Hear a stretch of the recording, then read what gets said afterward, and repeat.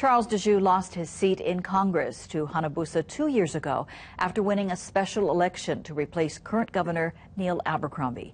KITV4's Kenny Choi has a look at what inspired him to run again.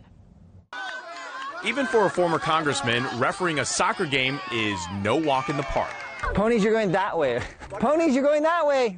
Did you see her hit inside or outside the cone? Kids certainly know how to lobby these days. He went outside? All right, goal kicking. This is Charles Djou's way of getting away from politics. People are a little bit more forgiving in this arena than they perhaps are in the political arena.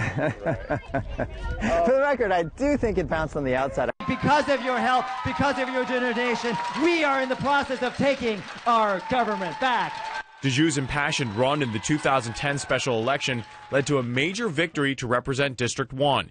It was an unlikely win for a Republican, considering his first job in high school. And my job back then in 1986 was I was a stamp licker. I actually licked stamps for Pat Sykes' congressional campaign.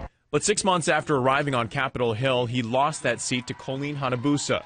Soon after declaring he would run again, he deployed to Afghanistan. I saw illiterate Afghan peasants willing to take their children to school, even though they knew their school was being targeted by the Taliban.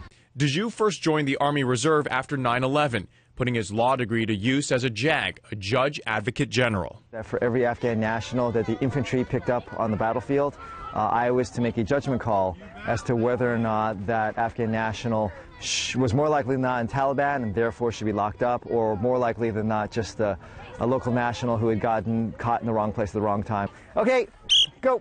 Making calls on the soccer field pales in comparison to the decisions Djou made in Afghanistan and on Capitol Hill. That's why this is where he loves to be on a Saturday morning. Butterfly show. All right? What happened? On defense, girl. Are you okay, sweetie? Like a politician should, he asks questions and weighs both sides.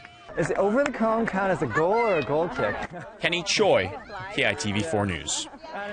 Now, Djou admits it may have been easier to switch parties as a moderate Republican in a heavily blue Democratic state if he only cared about winning an election, but he says doing that is not who he is.